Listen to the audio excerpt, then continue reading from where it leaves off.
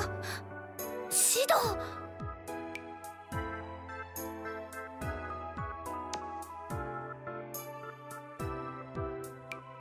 あ、うん。それはもう大丈夫になったから。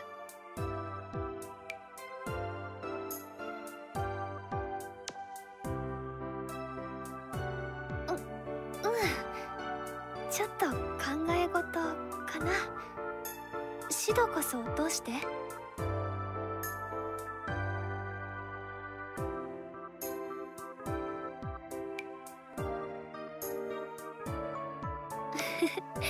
なんだ、指導も考え事なんだね。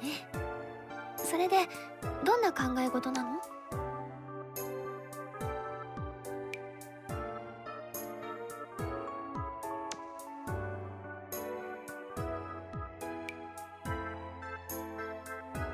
なーに？幼馴染の私にも言えないことでもあるの？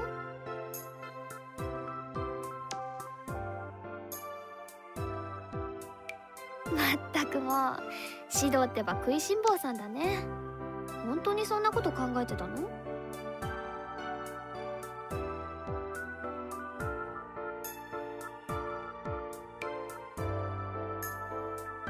うん、ただちょっとトウカちゃんみたいだなって思って。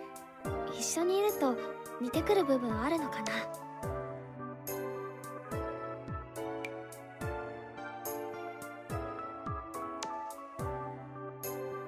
そういう指導も好きだよ。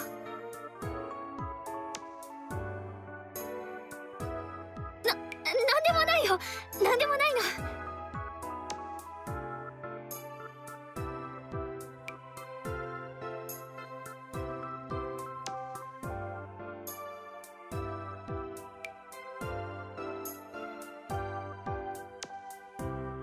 ああ、私も今日の夕飯のことかな。今日は指導たちに何を作ってあげようかなって。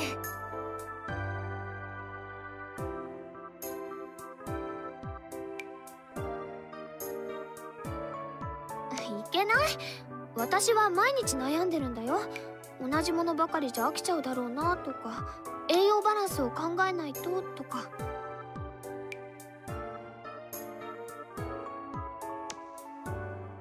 いいのいいの、好きでやってるんだから。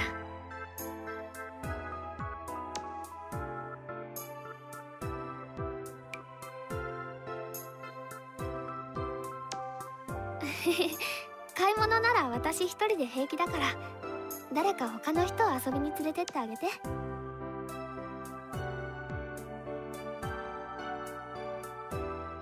いいからいいから、私これから買い物に行ってくるね。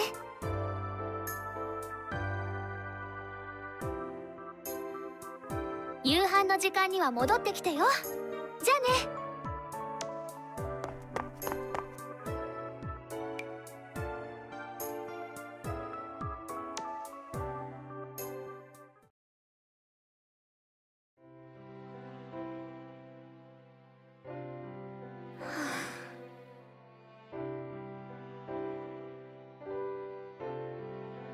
どうして今のままの状態が続けば全部ダメになっちゃう。諦めるわけにはいかない。できない。指導？もしかして聞いてた？今の。あ、そのね。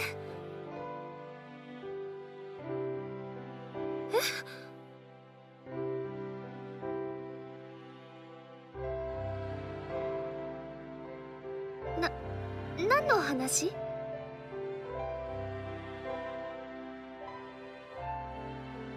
ああ、そうかな。そうだよ。それより晩ご飯できてるよ。みんな呼んで一緒に食べよう。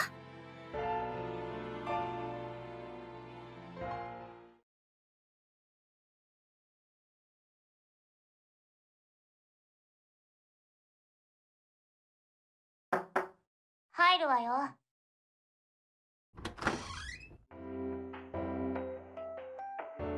天宮市で観測された霊波のことだけど、恐ろしく強大な力を持ってるっていう話はしたわよね。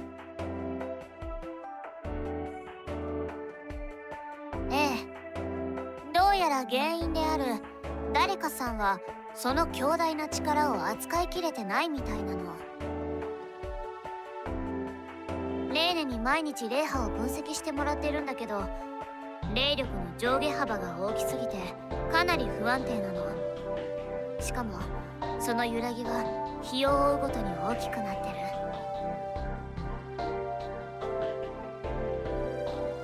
バカね、その逆よ。相手が精霊だと仮定した場合、この不安定さは非常に危険だわ。この力の強大さでもし暴走なんてことになったら、町、いえ国一つ吹き飛んでもおかしくはないわね。規模的に30年前のユーラシア大空襲まではいかなくても日本くらい簡単に消し飛ぶわよ。そうなる前になんとか解決策を見出すしかないわね。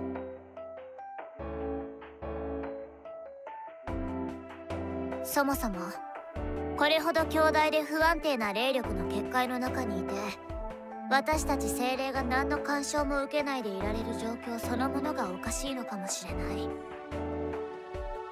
極めて高密度で大質量の霊力が天宮市を覆ってるのよ。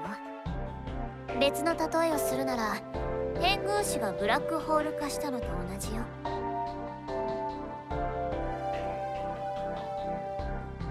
わからない？ブラックホールというのは自分の重力を支える力の弱い物体が自分の重力でどんどん収縮していって結果崩壊を起こしちゃったものなの。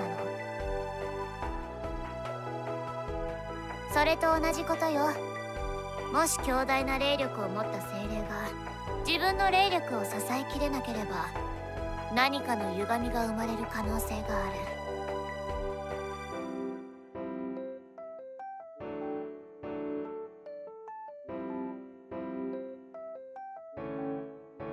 ええ、でもこれはあくまで推測に過ぎない。他の理由であえて不安定な結界を作っている可能性もあるし、結局断定まではいかないわね。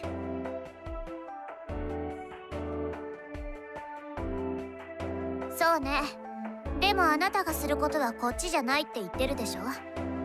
ラタトスクは引き続き調査を続けるから、あなたは精霊とデートして安定させることを優先してちょうだい。分かってるならいいわ。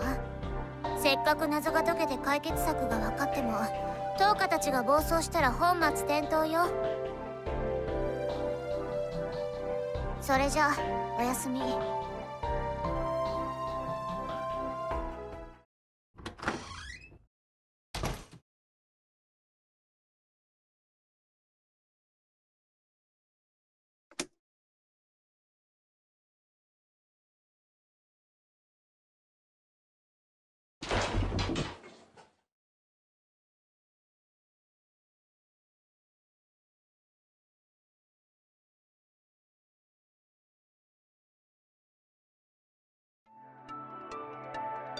不便だな。目で見て耳で聞いたものしか知ることができないというのはエデンの管理がおぼつかない。やはりダメだというのか。いや違う、そんなことは認めない。私の世界は間違っていない。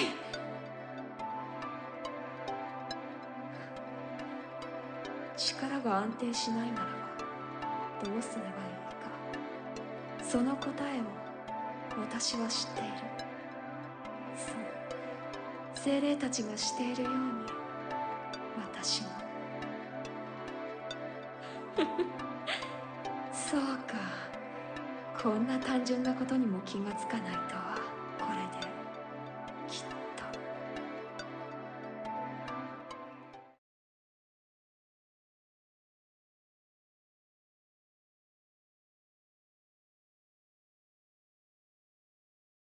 シド、朝だよ。起きて。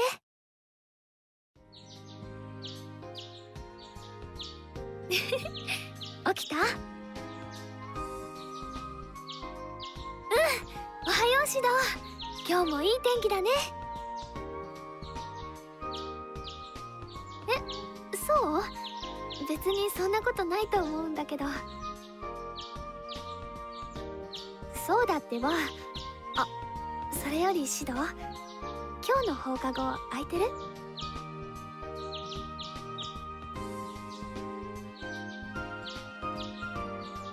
かった。じゃあご飯できてるから下で待ってるね。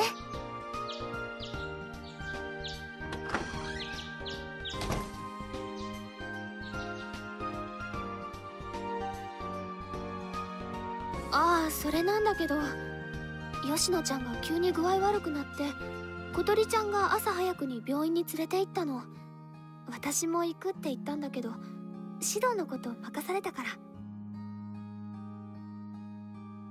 小鳥ちゃんは大したことないと思うって言ってたけど。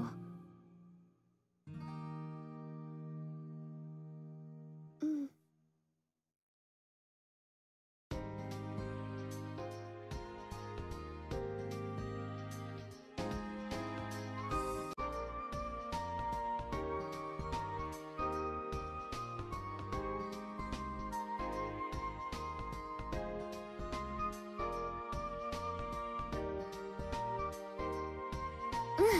違うの。トウカちゃん、今日は先に学校に行くって言ってもう出ちゃったから。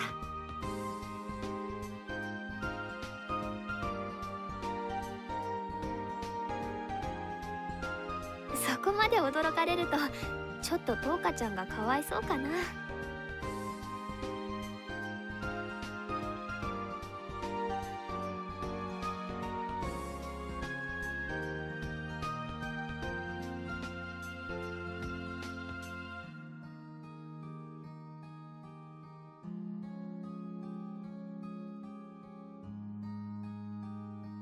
ああ、座って。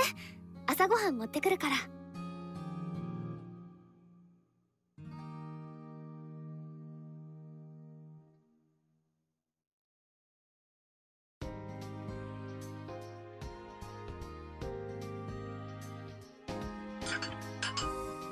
い、お待ちどうさま。お味噌汁温め直したからご飯もほかほかだよ。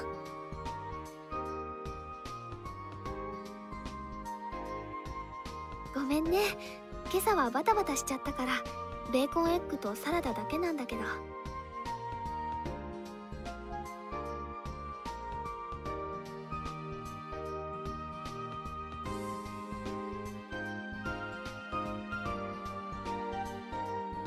あ、それからこれ持って行って。パパッと作っちゃったか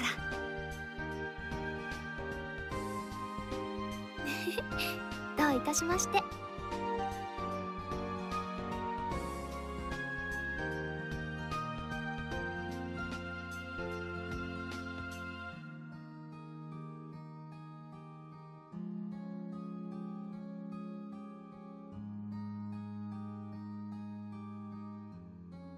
ん？何？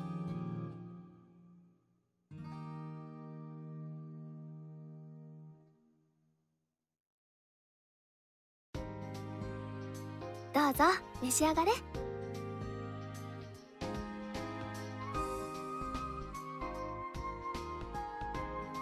どうしたのシド？ちょっと顔が赤いみたいだけどまた熱でも出てきたの？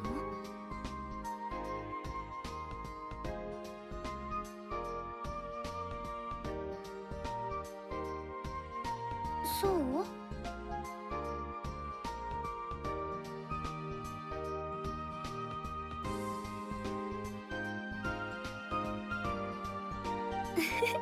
シドったらなんか変なの。もう謝ることなんてないのに本当に変なの。はー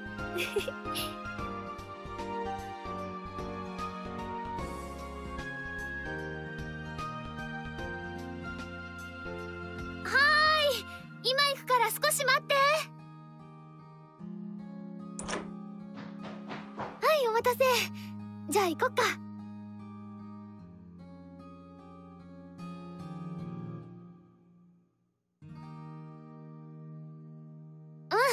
戸締まりだけはきちんとしていかなきゃね。ちょっと待ってて。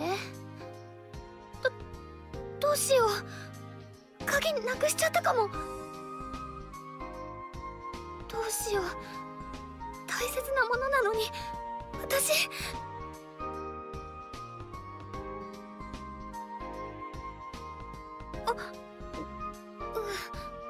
そうだよ。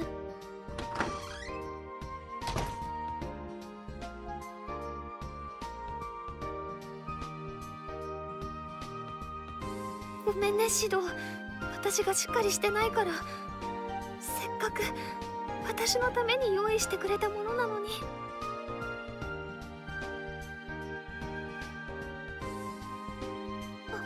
安心？それってもしかして意地悪？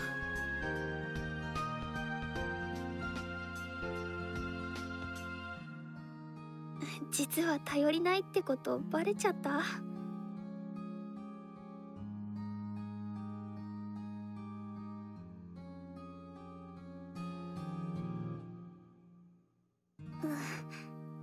かった。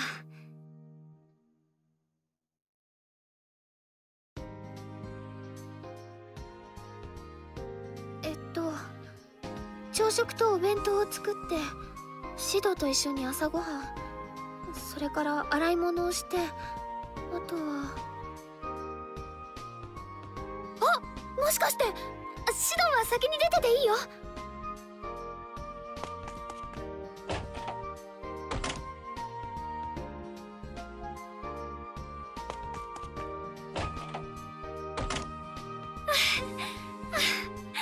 あったよシド。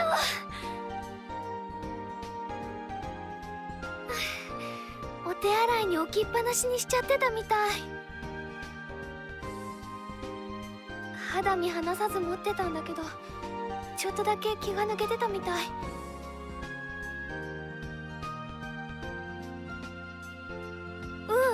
シドは悪くないよ。悪いのは私だから、私こそごめんね。もうそういうことじゃない。これはシドが私のことを家族、大切な人だって認めてくれた証でしょ。だから絶対。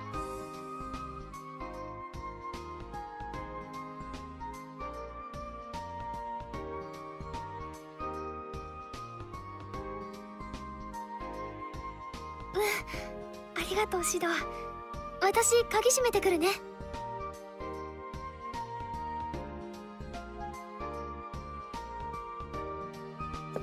それにこんなの初めてだから。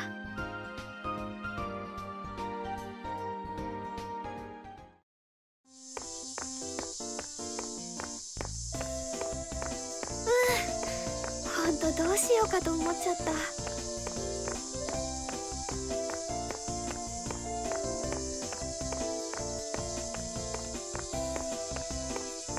シド、どうしたの？ぼーっとしちゃって。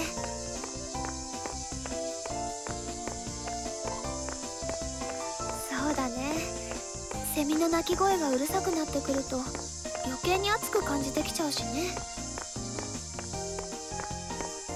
でも夏はいいこともあるんだよ。この前みたいにプールで遊べるし、アイスは美味しいし、冷やし中華も始めたくなっちゃうし。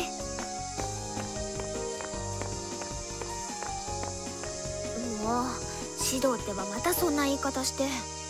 私は夏の風物詩の話をしてただけだってば。それにそんな風に言ったらトウカちゃんもかわいそうでしょ。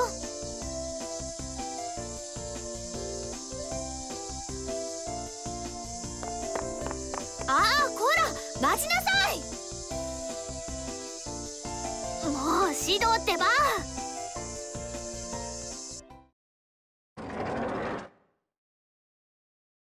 シド、私怒ってるからね。急に走って逃げて。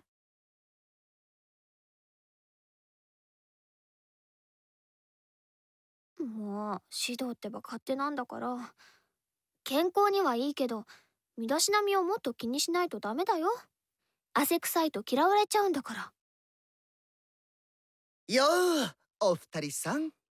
あ、おはよう殿町くん。ははは、今朝は生卵10個一気飲みしてきたからな。おかげでスタミナ全開だぜ。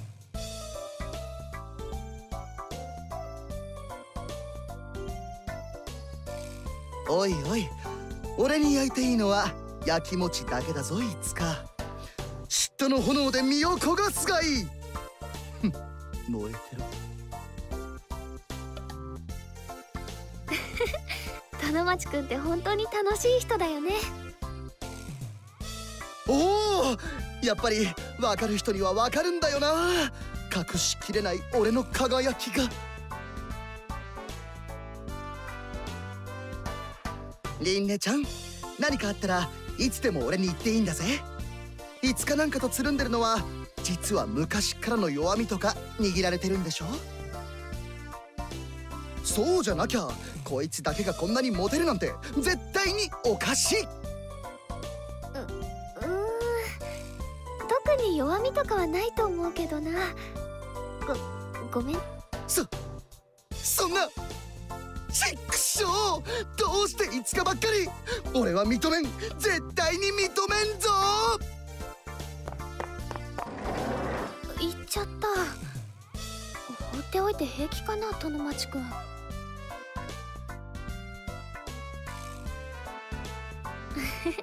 そうだね。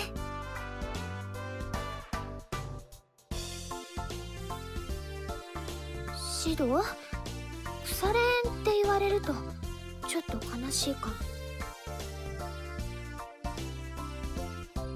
そういうこと言ってると本当に離れていっちゃうかもよ。もう仕方ないな。許してあげる。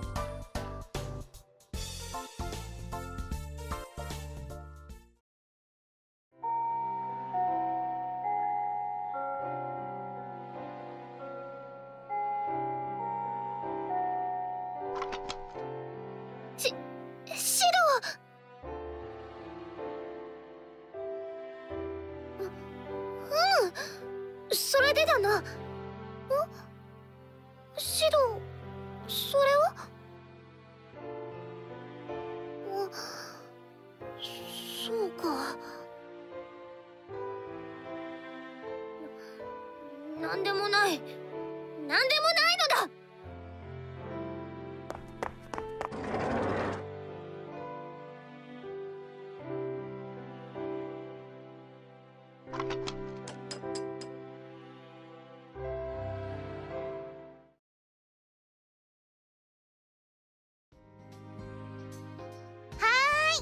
それでは帰りのホームルームを始めます。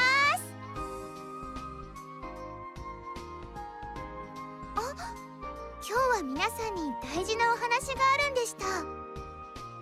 大事な話って何ですか？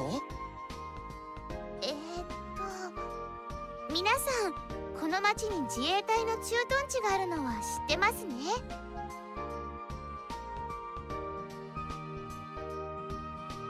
知ってるっちゃ知ってますけど、それが学校に伝達がありましたので皆さんにお伝えしておきたいと思います。いろいろ難しく書いてあるんですけど、現在天狗駐屯地の観測機やら何やらがうまく機能してないそうなんです。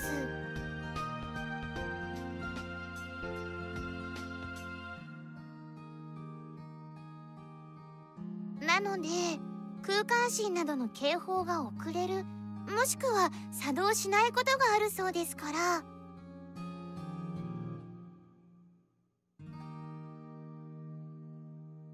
ということで、少しでも異変を感じるようなことがあれば各自落ち着いてシェルターの方に移動するようお願いします。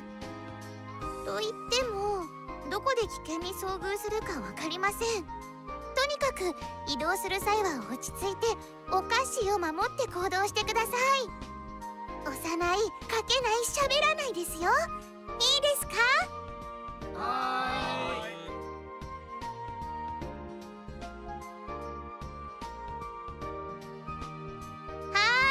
それではホームルームを終わります。皆さん気をつけて帰ってくださいね。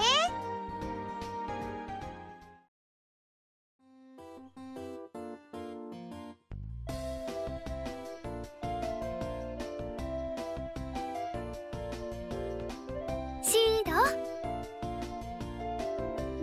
どうしたの？あ、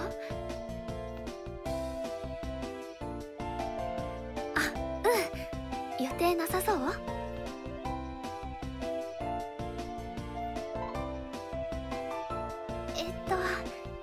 ちょっとあっちで。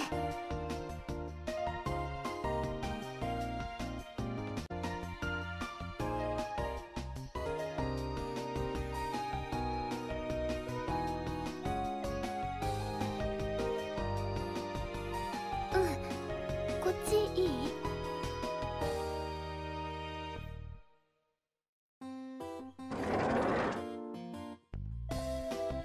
あのね、シド、デートしない？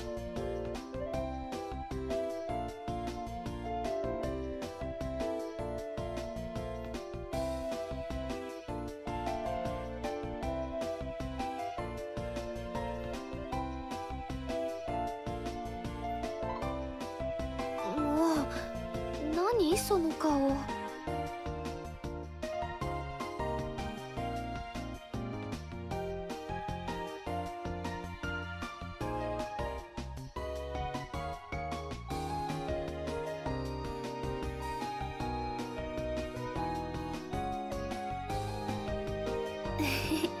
どうもこうもないよ。女心は変わりやすいの。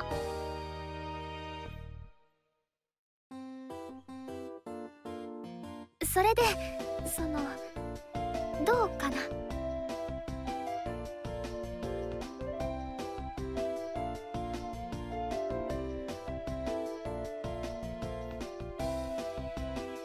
本当？よかった。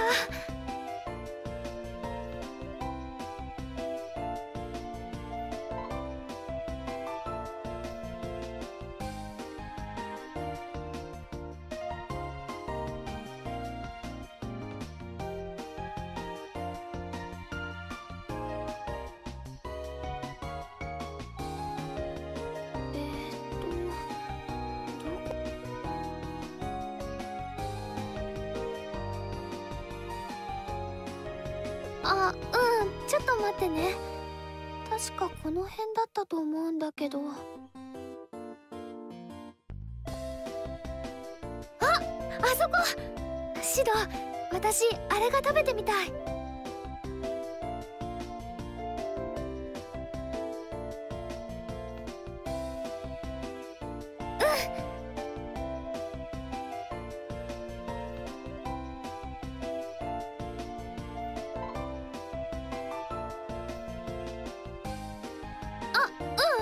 大丈夫、大丈夫だから。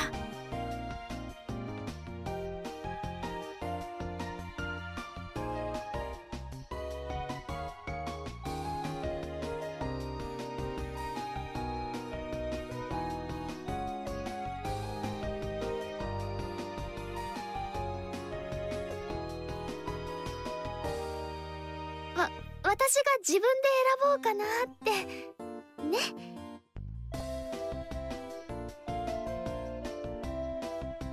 うん、任せて。